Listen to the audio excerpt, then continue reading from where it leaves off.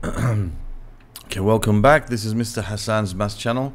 I'm now on question number 5 from this January 2024 Pure Mathematics P1 International A-Level Edexcel exam, and this question here is about straight line graphs, coordinate geometry, and we're given a diagram with these two lines L1 and L2, and it says the straight line L1 shown in figure 1 passes through the points P. I've got the copy of the diagram here, so we don't have to keep scrolling up and down. Passes through the points P, minus 2, 9, and Q, 10, 6. Okay, so those are points that are given. Find the equation of line 1, giving your answer in the form y equals mx plus c, where m and c are constants to be found, 3 marks. Now this is the type of question which is basically an IGCSE question, where you have to find the equation of a line passing through 2 points. So to find the equation of a straight line, we need 2 bits of information. One of the things we need is any point that the line passes through, and we can choose either of these 2 points. So for example, let's say we choose point Q, which is 10, 6, just to avoid the negative signs. That's fine, no problem, we can do that. What happened there? Sorry, this.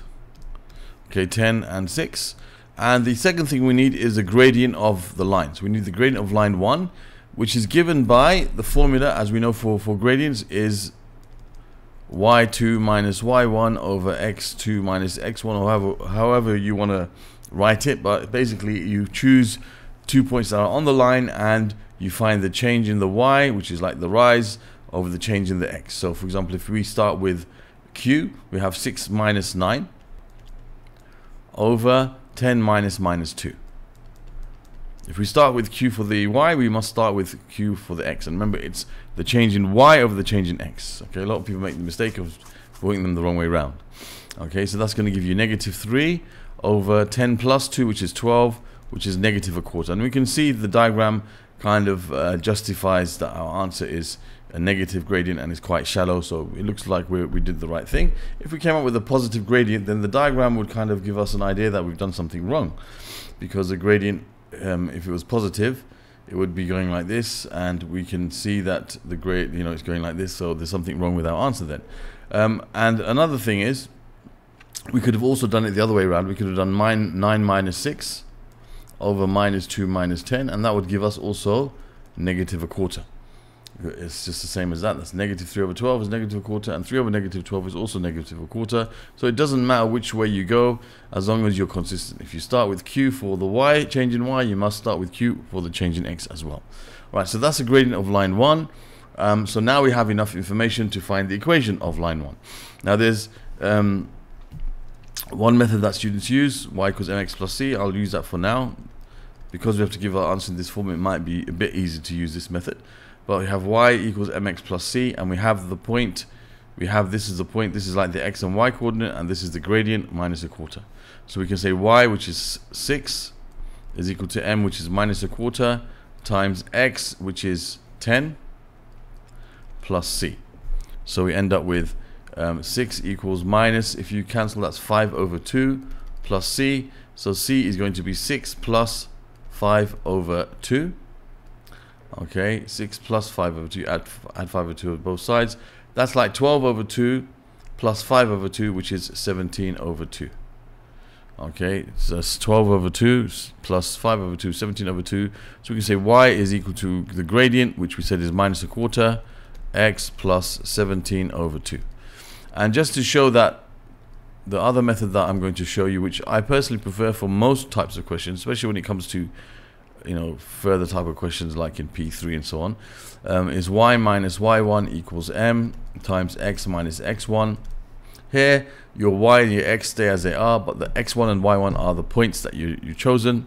So you have y minus y1, so y minus 6 equals m, which is minus a quarter, times x minus x1, which is 10.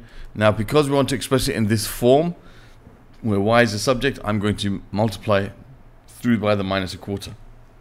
If it was asked to express in the form ax plus by plus c equals 0, where a, b, and c are integers, then I would multiply by 4 to get rid of the fraction.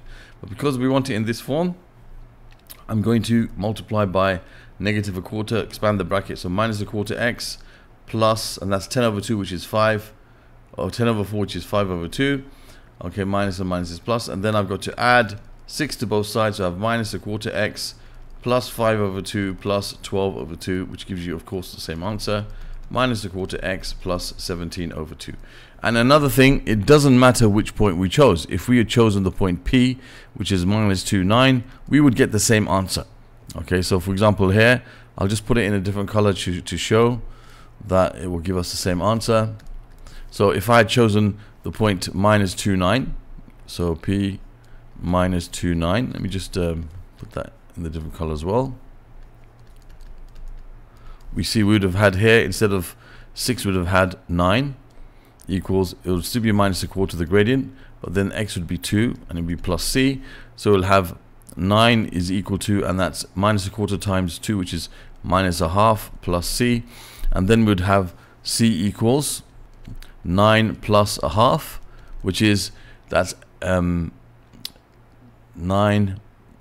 plus a half. 1 second, what did I do wrong here?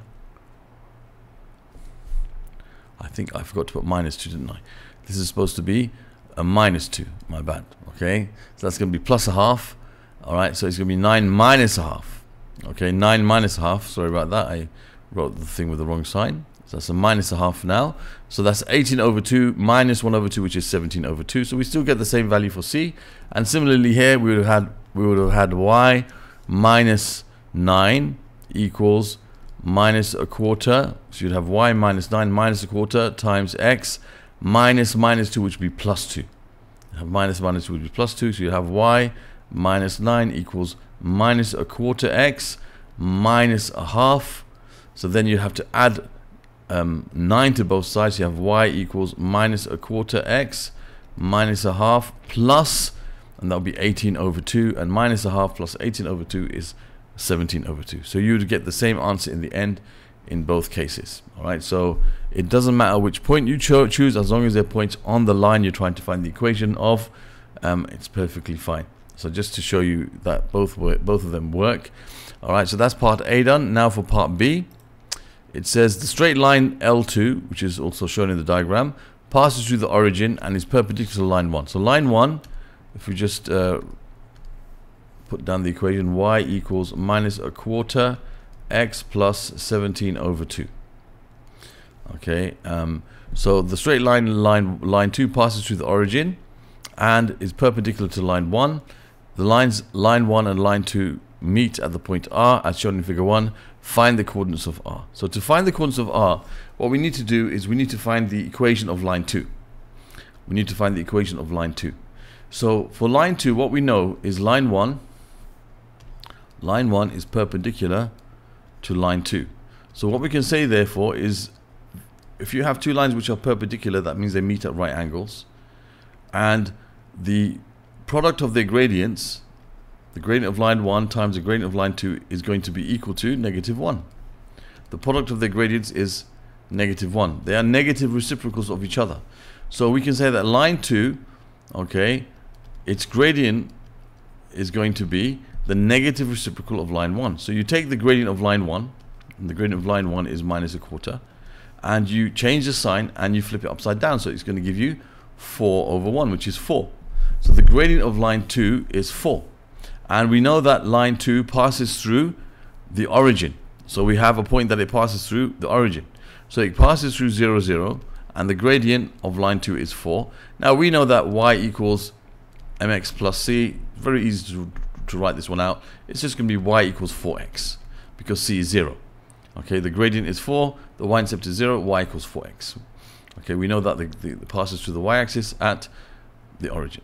Okay, so there's the equation of line 2. So that's the equation of line 2. Now, how do we find where they intersect? Well, what we do is we basically substitute one equation into the other. Okay, many people, they see it as equating the two equations, which in these cases it works. But a better way to think about it, so it's more comprehensive how you're thinking, is you are substituting one equation into the other.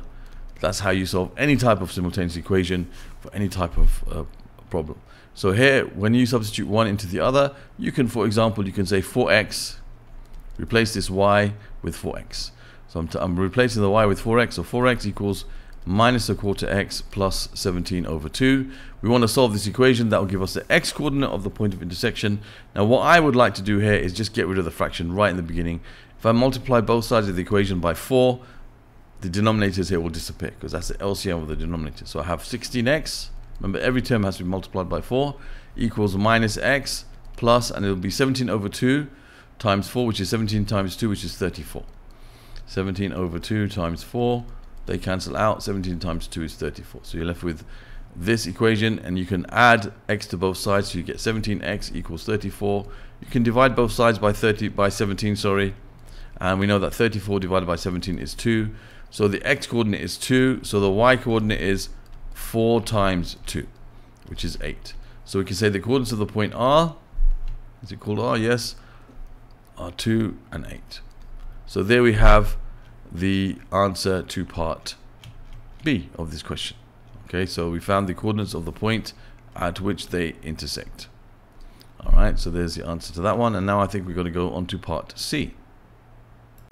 Okay, so for part C it says find the exact area of triangle OPQ. OPQ. So I'm just going to make some lines to show that particular triangle. So I'll just use a different color here. So OPQ. So we've got to find the area of this triangle. Okay. Now this triangle, to find the area of a triangle, the simplest way would be, I think here, is to use the fact that this is a perpendicular line to that, which means that this OR is like the vertical height of the triangle, and PQ is like the base of the triangle. So we can think of this as a triangle where we know the vertical height and we know the base. So we can say that PQ is the base, and this is the height, and the area of a triangle is a half times the vertical height. Okay, that's like the vertical height, the distance between the vertex to the base at right angles. Okay, so we can use that in order to find the area of this triangle. So we need two things here. Therefore, we know that the base, as I said, is the magnitude of the line from P to Q, and we know the height of the triangle here is the magnitude between O and R. The magnitude of the line between O and R. Okay, so that's what we have to focus on now to answer the question.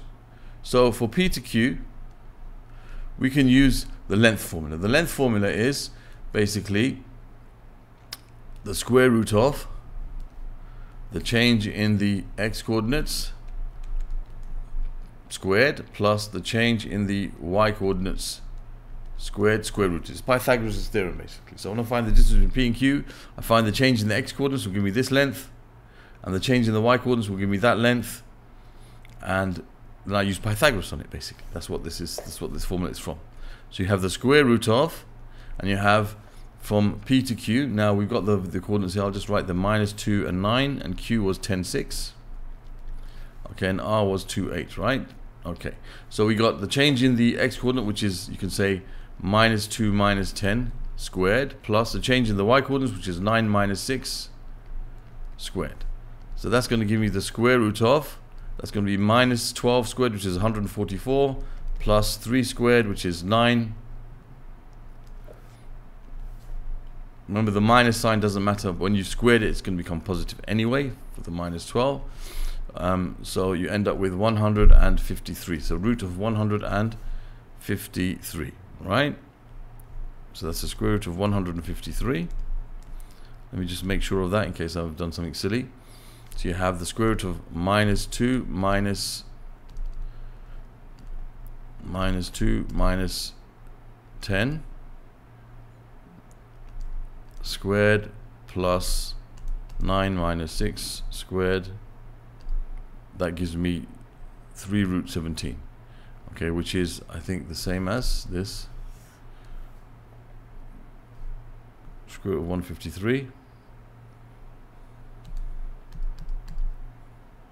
Yeah, okay, so that gives you 3 root 17 in its simplified surd form. And we have to give the exact area, so we're not going to put any decimals here. So that gives you 3 root 17. Okay, so there's the answer to, that's the base of the triangle. Now we need to find the height of the triangle. So we got this, the distance between O and R Well, that's pretty easy because it's just going to be 2 minus 0 squared plus 8 minus 0 squared. Okay, so it's going to be the square root of 4 plus 32, which is the square root of 36, which is 6, right? So you got the square root of 2 squared plus 8 squared, which gives you, hold on, 4 plus 64, sorry, my bad.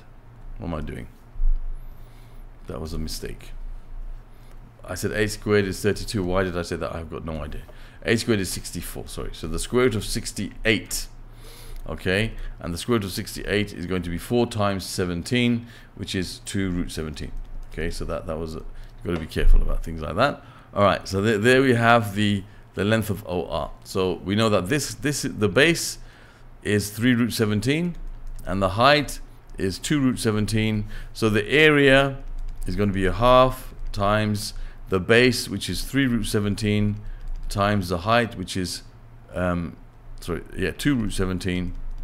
So you end up with, that cancels with that 2, so you're left with 3 times 17, because root 17 times root 17 is 17, sorry. So you have 3 times 17, which is, that's going to be 30 plus 21, that's 51 square units. Okay, so there's the answer, that half times the base times the height. Okay, that's 4 plus 64, 68, good. 3 root 17, and you multiply them together, multiply by a half. So there's the answer to question number 5, part C, and that completes this question here on basic coordinate geometry. Most of this question is basically IGCSE level, really. So it's quite a simple one here that they gave you, so kind of give away marks. So other questions from this paper can be found in the playlist that will be in this region of the paper at the end of the video. Other questions from the topic of coordinate geometry from P1 you can find in the playlist over here. You can subscribe to my channel by clicking on this link, and the video at the top here will show you how to find the content in my YouTube channel easily and efficiently. Thank you for watching, and see you soon.